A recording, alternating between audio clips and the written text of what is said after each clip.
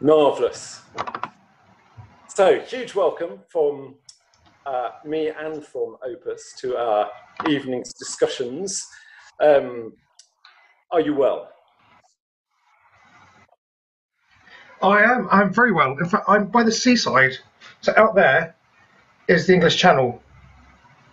Right. So well, I can't show you it, obviously, but I'm actually at the seafront. It's in Sidmouth in Devon. That is good to hear. It's good to hear. I should say to everybody that we first met back when we were both at Purcell School, when you were a extremely fine oboist, mostly. Is that fair to say? Oboe was your principal study? Oboe was my principal. I played violin as well, but I gave it up when I was about 16, and I played piano too. Piano, yeah. And I started singing. When you started singing at Purcell? But Oboe was my principal. Sorry? You started, that's okay, I interrupted you. You started singing at Purcell? Yeah, I mean, it was, as you'll remember, it was a huge part of our training there to do, well, we used to do oral training every morning with the Kodai method. And so we started singing madrigals and a lot of modal music. And then we had the school choirs and chamber choirs and so on. So yeah, that's where I started out. So, I mean, after Purcell, you spent a sort of year being an oboist. That's correct, pretty much? Or did you took a year off from university? No, I actually had 2 go years, partly by mistake. And I ended up playing oboe for a theatre company and travelling around the UK, and we went to the States as well. So I was, on-stage oboist for a large part of those 2 years. Yeah, so I think what's really interesting to me is you then went to Oxford, you were a Call Scholar, you were reading music, obviously, and that's a very traditional route. So where did you first get interested in folk music? I mean, where did that come from? Because I guess I didn't. You are at least a couple of years younger than me, and so I didn't know that wasn't really part of the school. I'm actually quite a lot younger than you. You were a head boy in your final year when I came. I was 5 years younger than you. Well, I still am, obviously. Well, I'd forgotten the head boy thing, so I'm grateful to be reminded of my achievements. The folk interest actually goes back to Purcell School. When we were doing Kodai method of oral training, we used lots of modal music. And coming from a very strictly classical diatonic background, the sound of modal music was quite exotic. And we used lots of folk songs in that training as well. That's where I first heard English folk song, and I just fell in love with it. And around the same time, we were also performing music by Vaughan Williams, who incorporates lots of traditional songs into his music. And I was captivated by that. And so I just started getting more interested in the English 20th century art music, revival or folk music, Williams, Holst, Delius. One of my classmates, who I'm still friends with now, said to me, "Oh, if you like folk music, you'll like this band." And she gave me a tape of Jethro Tull, which is actually prog rock, but some of it was quite folk influenced in the late 70s. Yeah. And I loved it. And from there, I started to listen to Steel Span, Fairport Convention, all the folk rock groups, and then started going back to source material and going to the folk club at Cecil Sharp House in Camden in London. I used to cycle there, and the barman would serve me underage. That was another incentive. And and that's when I started really getting into the roots of the tradition. And then when I was 18 or 19, I went to the first ever National Cider Festival in Camden, and the resident band for the event was a band called the Yetis, who some of you might know. If you listen to the Archers, well, if you listened to it in the old days before lockdown, on the Sunday morning omnibus, that's the Yetis playing the Archers theme tune with accordions and so on. And I got talking to them, and it transpires that the singer, his surname is Sartin, and he said, there is a body of songs, traditional folk songs, that have been collected from the Sartin family in 1905 to 1907, and that was it. I was off on the folk train. So you have your family have a sort of folk history, as it were. Yeah, although it's not a continuous one, but Yes, and then subsequently, when I went up to Oxford, I started to go to all the folk sessions, the folk club there, and the pub sessions. And there was a large Irish contingent in Oxford, so that plus students plus the sort of Morris tradition, the Cotswold Morris tradition, meant there was loads of music going on in the pubs, and you could go to an informal session every night. And so, you know, when I was theoretically studying music at Oxford, I was actually doing my apprenticeship in the pubs of East Oxford at night time. So how did this sort of affect your playing and your singing? Because obviously, if you've been knocking out a Magnificat and an Optimissus every evening, and then you'd be going off and singing folk and playing, how did that affect how you played and how you sang? Well, that's a very good question, actually, because it's taken me years and years to find my own voice, because I was approaching traditional song as a formal singer, and it was very that sort of delivery, and with the sort of classical enunciation. And it's taken me, well, it was about 3 or 4 years ago, actually, when I started singing a traditional song. Yeah, so my friend came into the room and said, "Oh, you sound like a proper folk singer now," because I'd started to sing in my own voice. And a lot of the old traditional singers used to talk about saying a song and not singing a song, and I think that's really pertinent, because actually it's delivering it in your own voice that comes first. But I can still do the classical thing, and I was singing it with just a cathedral about 5 years ago. Right. I had to switch. I had to switch brains. Yes. So it's a brain thing. I mean, what would you say then as a folk singer that you're focusing them pretty much entirely on the text? Yeah, you're focusing on delivering the story, and it's not about virtuosity. It's about clarity, and you're a vessel for a traditional song. It's not about you. You have to sort of, or at least pretend to forget about ego. Yeah, that's it's important. And so, what about the oboe? So, I mean, for me, I wouldn't say oboe was a particularly traditional folk instrument. Am I wrong about that? No, you're correct. I mean, oboes were too expensive for the working folk to ever have. They're quite elaborate instruments. And when I started on the folk scene, there were two other people who played oboe, neither of whom are playing now. Um, so there was no precedent, and I just had to find my own path and find the sort of tunes that suit the oboe. And I mean, a lot of French stuff suits the oboe because they've got their tradition of the bombard and bagpipes, particularly in northern France, and song accompaniment. I mean, traditionally people use things like violins and flutes in folk music. No reason to not use an oboe. Right. So when you're coming to a new song, you tend to do a lot of you do your own arrangements of them. Yes. Well, the minute that you sing a traditional song, you have it is your own arrangement. There's no copyright and there's no set way of performing things. There are no markings, no tempo markings or anything. You just, the minute you perform it, it's your own song. And yeah, we do our arrangements. We tend to do them together, but sometimes we do them down the phone, particularly at the moment. And we bring our own influences, whether it's classical, early music, rock, pop music, whatever. We bring those influences to the tradition, and that's very important because the tradition has to be something that keeps moving forward and evolving. Otherwise, it's just a fossilized museum music. Yeah. So we ought to move on to talk a little bit about Bellowhead, because they were a massive sort of huge new influence on the folk scene when they started. So just tell us a bit about that. I don't know whether it's apocryphal, the background that the two guys were stuck in a traffic jam and thought, oh, who are the people we'd most like to play with? And all that. I mean, is that actually true? It is actually true. I was due to go on stage at Hitchin Folk Club, and I was just having a meal before the gig, and I got a call from the two Johns, who were a performing duo already, saying, we're on the M25, do you want to be in the band? And that's how it started. Yeah. So it's an interesting phenomenon, I think. For me, particularly interesting, you've got a lot of really great musicians. A lot of great musicians all at the top of their game, suddenly gathered in one room. So how did that actually work? I mean, when you were rehearsing, what sort of rehearsal leadership was it?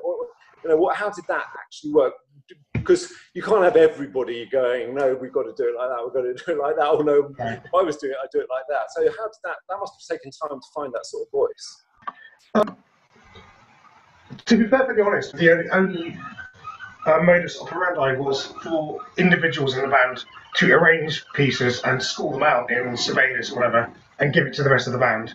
And then at that point, we'd rehearse it together and we'd make further changes. The brass players would make things more brass-like. If one of the non-brass players was arranging, we'd elaborate or improvise on our lines and find a way of making it us and getting off the page as quickly as possible. But there was only one piece we ever sort of arranged without dots, and we never recorded it either. But it was a very, very difficult process. Right. So when you're then with that sort of group, were the performances opportunities to improvise further, or is it like it's too tight? You've got to or did that start to happen after you've been performing for a couple of years or whatever? After a few years, yes, we started writing arrangements that left space for improvisation, particularly from the jazzers and also from the fiddles. So yeah, there was a flexibility in it, but there were certain pieces and certain moments of the pieces where we had to be tight. So, but in terms of like, was there like a leader? Was there one person who, if there was going to be something that needed sorting, or did that never ever arise? Because I can understand a string quartet. You get a string quartet. So there's one who's like a little bit more bullshit than the other three. But when you've got like 15, that's a lot of people. Well, if you asked all 11 members of the band who was the leader, you'd get 11 different answers, I think. No one had final say on anything. I suppose, except maybe the arrangers of that particular piece. Right. Because most people in the band contributed arrangements. They get the final say. Did you realise early on that this was something big? Yeah. Our very first gig, the band was assembled really for Oxford Folk Festival, the first Oxford Folk Festival, and it was an experiment, and we didn't think it would last very long. And at that very first gig in the Oxford Town Hall, the audience all got up and started dancing around in a way I'd never seen at a folk gig before. And we were blown away by it and just thought, this really has legs.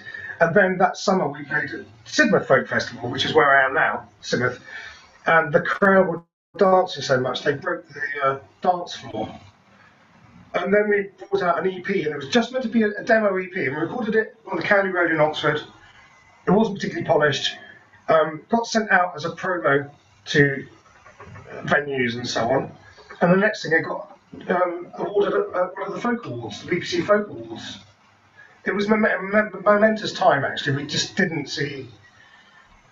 We had no idea where it was going to go. And then the next thing we were doing in Glastonbury, we were working at Abbey Road.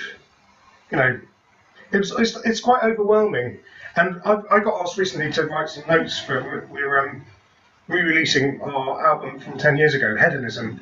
And I got asked to write some memoirs about those days. And I can't even remember a lot of it. It was such a blur. But very exciting. A blur in terms of just, it was just, you were doing so much and it was all just, the band was just like a phenomenon that just sort of took off and you were just part of it. Yeah, I mean, we spent days at the BBC doing interviews. We got interviewed, I got misquoted in The Guardian, that's one of my claims to fame. We played for Chris Evans, we played at Covent Garden, we played at the Proms. And it was just, we got swept off our feet. What do you think it was? I think the world was ready, or certainly Britain was ready for something that had a traditional element. It was grassroots fun music. Right. And it also coincided with the sort of growth of festivals.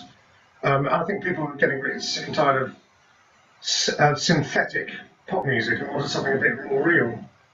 Yeah, and do you think there were any compromises? I mean, as a folk musician, do you think that other folk musicians got it, believed in it, or was it, oh, this is just like, this is too popular, as it were? I know that's a slightly crazy thing, but it can sometimes be that, particularly, the way they're doing this stuff, this is crossover now. Yeah, we certainly had our detractors, and people thought it was too raucous or whatever, the older generation. But actually now, no, I think actually during time they accepted us because they saw the knock-on effect that traditional English music was being played on national radio and national TV and inspiring youngsters who then have gone out to look for themselves for traditional music, and they've kept folk music alive. So, and I think Bellowhead contributed to that. There were always going to be naysayers, particularly in what has been often a slightly conservative genre. But if you're not creating waves, you're not pushing the envelope, to mix metaphors.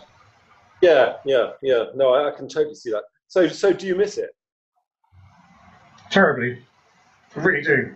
And we've just put together a homemade video of the 11 of us playing what was our biggest hit single, New York Girls, to coincide with the release of the re-release of that particular album. And we all did it from our bedrooms, whenever, and stitched it together. It's actually really good fun. And I must admit, after doing it and seeing the finished thing, I had a little moment. And it was really nice to be back with everyone, because we were a family. We were together for 12 years.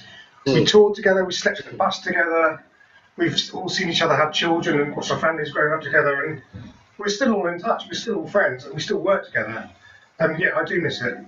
So did it have to finish? I mean, it was on a roll, wasn't it? I think it was time for it to finish. I think it was best to stop these things when you're at the peak, rather than let them roll on and eventually become a sort of tribute act to yourself. And then the lead singer decided he wanted to leave anyway. I've got to admit, I was getting really tired of touring. And some of us were. And on the very last tour, we went out with 2 sleeper buses, caterers, a pantechnicon, a trailer. The whole team comprised nearly 30 people. And there were 2 viruses going around, one on each bus. So I ended up having to go on antibiotics. And just the stress of it all, and sleeping in a bus with 11 other people, it's not right.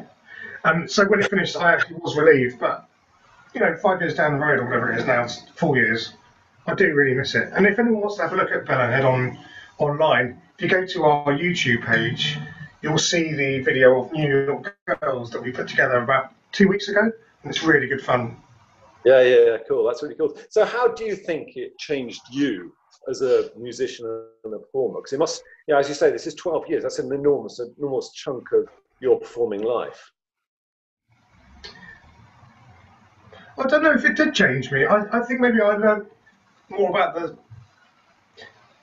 theatrical aspects of performing, because normally we just stand on stage and we play and we talk to the audience, but this was sort of using movement and staging and so on, and I think that might have informed the things I've done since.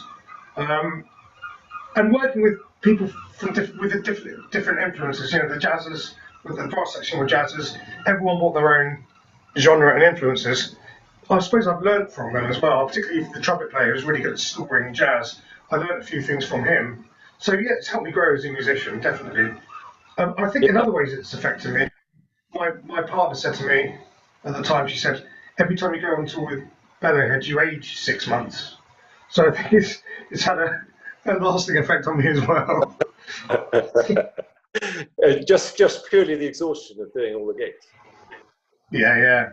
And literally after the very last Bellowhead gig, which we did at Oxford Town Hall, coming round first circle, I went home and I fell over and had to be put to bed. So what do you think within, what makes a good performer in terms of folk music then, do you think? And do you think it's particularly different in the folk scene than the classical scene? I think there is definitely a big difference. I think in the folk scene, it's going back to what we were saying earlier, it's not about self, it's not about virtuosity, it's about being a tradition bearer. and that has to always be borne in mind when you're singing and performing things. Let the song speak for itself, and try to not use artifice. Of course, we do use artifice, but it's a different sort. And I think technique, for instance, you just have to put it on a bit of a back pedal. So it's a very different aesthetic. So that's suggesting that the technique is not so important, but the technique is important. The technique's there to support one singing in a way that's as natural as possible, if that makes sense. Yeah, but, sure. I mean, what about with the playing, though? Because like quite a lot of the stuff that you do, you're sort of singing and playing at pretty much the same time often. Yeah, I mean, technically, traditional melodies can be quite difficult, particularly the ones from the Celtic traditions and from Northumbria. You have to have a very good technique to play them. English fiddle's a bit of an open season because there is no one particular style. There's no school of English fiddle, whereas if you play Irish fiddle, you might go to the Saturday morning schools and learn it, or same in Scotland. In England, there is no school, and the way you play is, I suppose you're informed by the people around you and what you listen to. But it doesn't mean that you have to have bad technique, and I think there's a balance to be had. Yeah. Good How many support playing in a style? Would you say that most of certainly the members, but most of the musicians that you work with have come from a classical background initially? Not very many, actually. Surprisingly few. I think maybe for the older generation that might have been true, but for the younger ones, there are now loads of workshops for young people. There are residential quarters. There are university degrees now in traditional music, so a lot of them have actually just come through the folk world. Right, and so now, Bellowhead's behind you. You've got Belshazzar's Feast is your principal band now. One of them. I mean, although we're going to stop touring in a couple of years because my colleague is quite a lot older than me and he's tired of it. But yes, I suppose Belshazzar's sort of comedy duo is the principal one, and then I've also got a trio called Faustus. Yeah. And we tour and record quite a lot as well.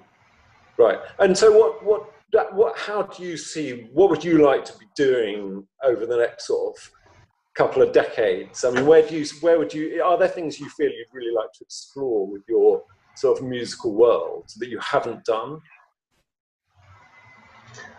Yes, actually. I've just started working solo, which I've been wanting to do for years, but never really had the confidence all the time to do it. And I got offered an online Zoom solo concert, and my first one ever. And it's my first Zoom concert and my first solo concert. And I've done one subsequently, and I've really loved it.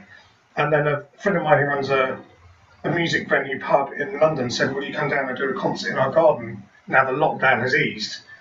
And she said, "Would you do it solo?" And I thought, yeah, a solo gig, live. So that's a real challenge.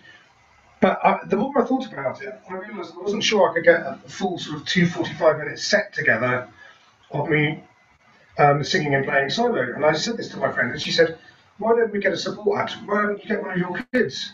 And actually now it's turned into Sartin and Sons, and I've got 2 of my boys coming down and playing and singing on their own, and then with me as well. And awesome. We've got the idea of actually getting a family band together, sort of folk Von Trapp family. So that's what I want to be doing. Yeah. And so when you're doing a solo gig, what does that comprise? I mean, you're doing like accompanying yourself, piano, fiddle. Yeah. You can't often play the oboe at the same time. Yeah. No, I've only done sort of solo over pieces. It doesn't work so well, but for a long time I've been accompanying myself on the violin when I sing. But I've never used the piano. The piano's not used by many folk musicians, and they can be a bit snobby about it. But actually, increasingly, we're using the piano. I thought, well, I've got no choice. I'm at home. I'm trying to learn the concertina really unsuccessfully. So I thought, I'll try the piano out. And it's worked. And I've had really good feedback. So when I do my live solo gig, I'll take my Casio keyboard, Yamaha clavi, whatever it's called, and use that and play Clavinova. And then I'll also accompany myself on the violin, and I'll do some solo singing as well. Right. Unaccompanied. Yeah. So, what about composition? Because you've done quite a big composition. You composed you arranged a carol for me a few years ago. Because that's been quite a big part of your world as well. It is, and going back to what you said about arranging traditional songs, that is composition as well. We write tunes and so on, but I've started doing a bit more sort of serious composition as well. Akin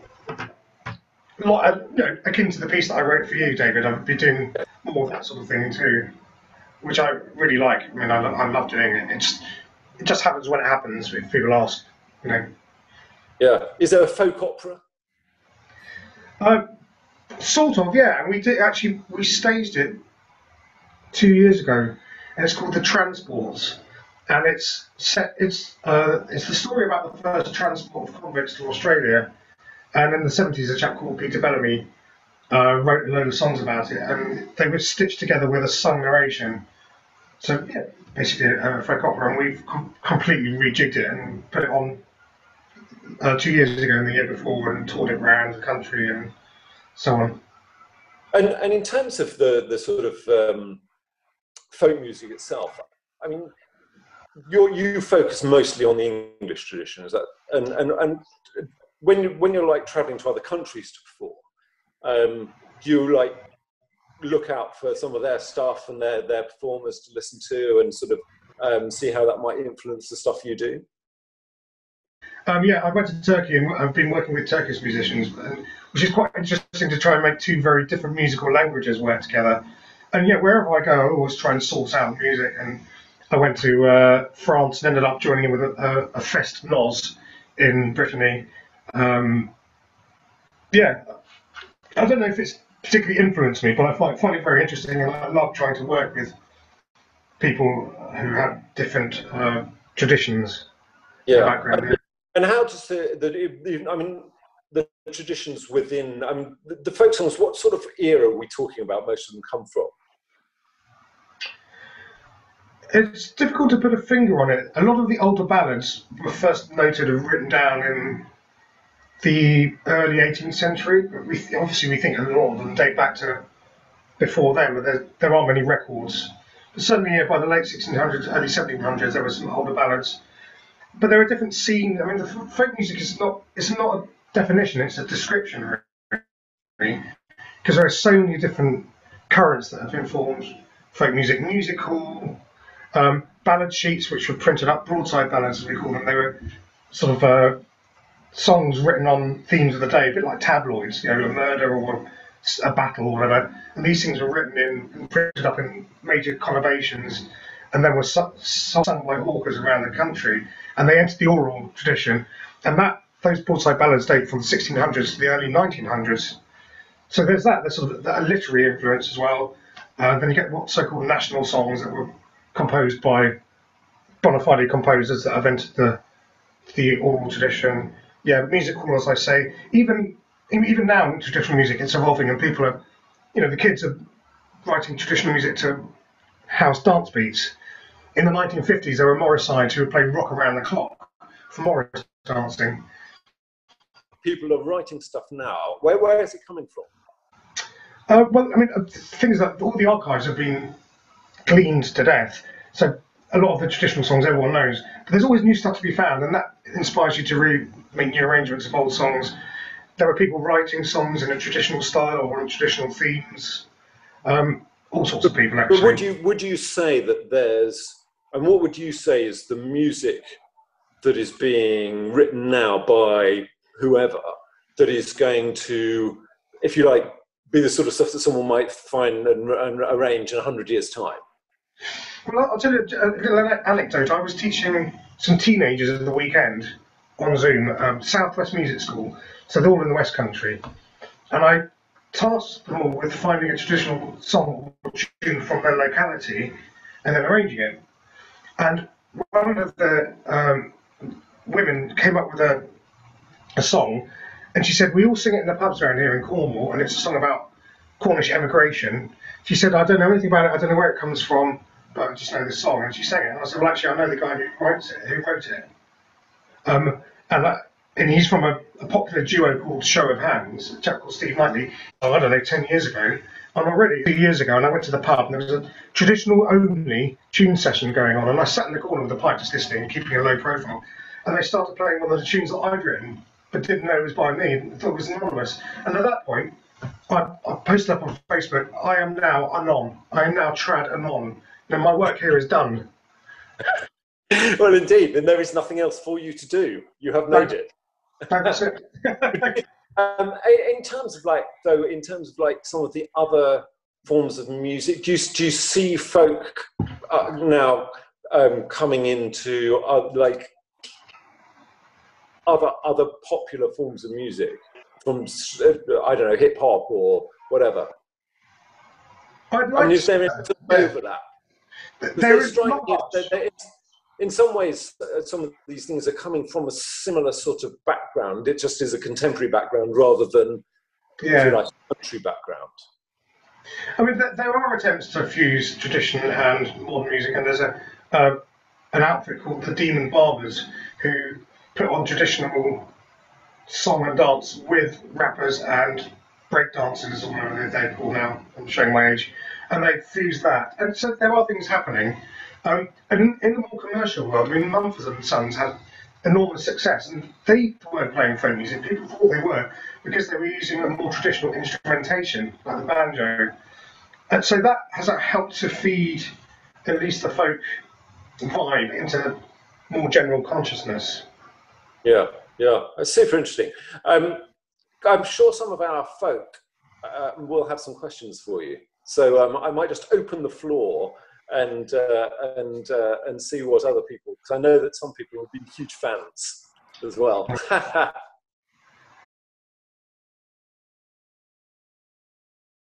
First question, Bellowhead reunion. We're sort of feeling that until you all have massive tax bills to pay in 10 years, that's not going to happen. It's been mooted. The idea of a reunion has been mooted, and we return to the idea every year or so, around when our tax returns are due. I'm not saying never again, and I think having done that reunion video, it's inspired us all a bit more to perhaps do something. I can't say any more than that. No, well, that's fair enough. I'd like to. My bank manager would like us to get back together again. Yeah, well, absolutely. Yeah. How often does Paul get to Halsway Manor in Somerset? I had to correct you there, David. It's pronounced Halsey. I do apologise. No, I go down there. I was going down there several times a year to run workshops and so on. And in fact, in 2016, Faustus, my trio, were in residence there. So, and I was due to do a workshop weekend in June with a Turkish singer that I was talking about, and that has been cancelled or postponed. There are some weekends planned for next year once the place reopens. So, Moira, come on down. Fingers crossed. What do your sons play? My youngest Joe sings and plays guitar and fiddle very badly by his own admission. He's very good at jazz as well as folk and classical, and he may well go down the choral scholarship path that David and I did. My middle son plays mandolin in a very, very good K band. My eldest son does DJing and producing. And I mean, how much did you push them in terms of going into music? Never. I told them to get a proper job, and that is probably what pushed them into going to music. They were rebelling against me. The oldest two don't do it for a living, and they're working. Joe, my youngest, may well end up becoming a musician of some sort. But I never pushed them. I just encouraged them, and they were surrounded by music. Their mum sings. Their grandparents all do music. We took them to festivals. They become to Sidmouth every year of their lives. So They didn't really stand a chance of not doing music somehow. But I never forced them to play an instrument, or I just encouraged them. Yes. Nice. And so, which is your favourite Bellowhead studio album? I think Hedonism, the one that's 10 years old this year, because it has so many. Well, as I say, slightly vague memories though, but it was such a happy period. It was a groundbreaking album. We made it into the charts. It's the highest selling folk record on an independent label of all time, and it was just such a happy time for everyone. And the music itself, we recorded it in the same room. It sounds really fresh, a bit rough around the edges, but you know, the real thing. So that's my favourite one. And so that sort of, you felt that was like, that really represented the band. That was like you guys really like how you'd like to be remembered. Yeah, I think that album defined the band, definitely. Right. That was our classic. And so what, apart from your solo Zoom gig, which actually has probably took up quite a lot of your time in lockdown, has there been any other, you know, fabulous escapades that have kept your days free of tedium? I've never been so busy. I've been doing so much stuff. I've been working online with some dancers. That's been quite interesting. Contemporary dancers. I've been doing collaborations with various people, playing over, singing piano. I did a series of songs and tunes for VE Day for elderly people, like Lily Marlene and Wycliffe Sedover. We did a survey of people in an old people's home and their top 20 songs, which things like Singing in the Rain, Over the Rainbow, Qui Sera Sera. And so at the moment I'm working on those songs, which I'm going to put onto a USB stick and onto YouTube so that elderly people can watch them in isolation in their care homes. So I've really enjoyed it. Some of those old songs are brilliant. Yeah. So I've just been doing so many projects. I'm doing an online choir for Sidmouth Festival tomorrow night. I'm doing some more gigs online with my bands. I've got to record some fiddle for an online Kaylee. So yeah, I've never been busier, and also I've just done loads of gardening as well. My vegetable patch is going to have a tree. And what about the folk scene more generally? How's that sort of going to get its act? It's adapted really, really quickly. Particularly more than the classical scene. Well, I don't know because I'm not so in touch with the classical scene actually. But very early on, Oxford Folk Weekend got cancelled, and the organisers decided that they were going to try and do something on Zoom. And so I was in the first sort of cohort of people doing online concerts, and they really sussed out how to do it. They've now progressed to the point where I did a concert with Bellowhead's Feast for Oxford Folk Weekend last week, and we actually had a mixer with us which plugged in, and then an engineer up in Yorkshire or somewhere was mixing us on Zoom. So they've sussed the tech, and that's happening all over the folk world. To be honest, for years we've been saying the folk world needs to be a bit more tech and internet savvy, like the pop world, and it's happened. And so here at Sidmouth, for instance, last night, pre-recorded material and also streamed, and it's on YouTube to watch for another week. So it's using that technology, and a lot of folkies are quite techie anyway. So I think the folk scene's coped very well. It's just the uncertainty of knowing where live music is going to go in the future. I mean, this festival here, they're talking about actually running it properly next year, but it may well be that we can't have any dancing due to non-contact. So those sort of things are really uncertain at the moment. And what was your favourite song to perform in Bellowhead?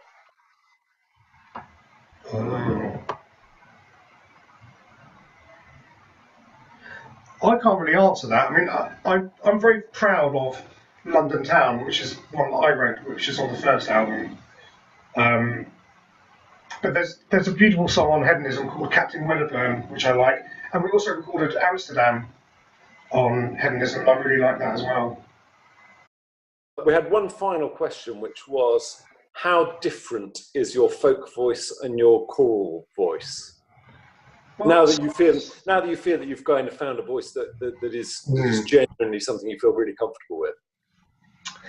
I do sometimes find that my classical voice creeps into my folk voice. Hopefully it doesn't happen the other way around, because you know, when you're, as you say, bashing out a mag and monk, it's not very appropriate to sort of do that.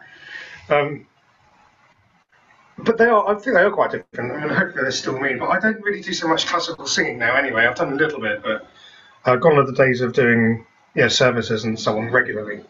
Yeah. Well, Paul, it's been awesome to talk to you. Great to see Enjoy you. the rest of your time by the sea. I will do. We'll have to entice you to one of our concerts in the future. I'll do. Absolutely. Yeah. Nice to meet everybody. And bye, everyone. See you soon.